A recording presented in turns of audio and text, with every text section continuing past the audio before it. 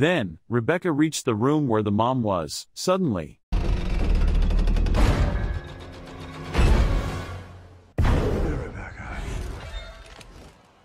Dracula began manipulating Rebecca's mind with his words. Then, Dracula revealed the condition of Kate, who was critically injured and almost died. Dracula offered his blood to save Kate, but in return, he asked Rebecca to become his servant. It's nice to finally meet you.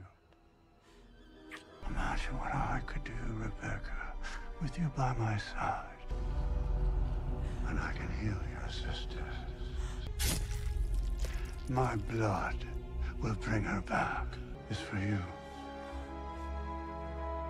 to join me. Can you save her? Yes.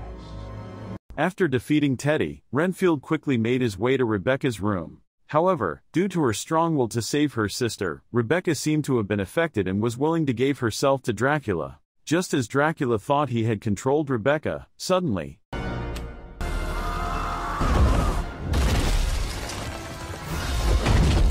in his bat form, Dracula also continued to attack Renfield, causing severe injuries and make him unconscious. Rebecca is the only one left standing, and she quickly prepares herself with her weapon. Suddenly, all the lights went out, plunging the surroundings into darkness. Dracula managed to capture Rebecca and took her flying.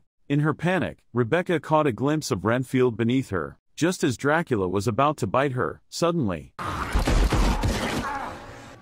foot still bleeds. It turns out that Rebecca's intention in shooting Dracula's leg was for his blood to reach Renfield and heal him. Since Rebecca's shot had no effect on him, Dracula proceeded with his intention to bite Rebecca, but suddenly,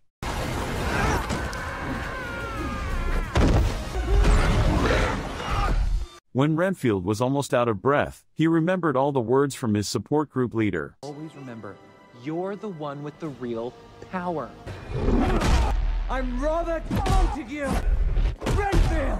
I am full power, motherfucker! Dracula fought back, and just as he intended to chase Renfield and Rebecca, suddenly,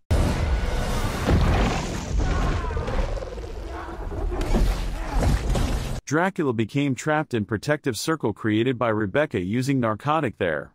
Holy shit, it worked. And that's? Cocaine. Really? Then Renfield and Rebecca used all the tools to ensure that Dracula would not rise again this time. What do we do now? Any last wishes? Yes, I know this looks extreme, and maybe a little fun. You know, I've personally seen him come back from some crazy shit, so why not try everything? But I do know it will take him a long, long time to come back from.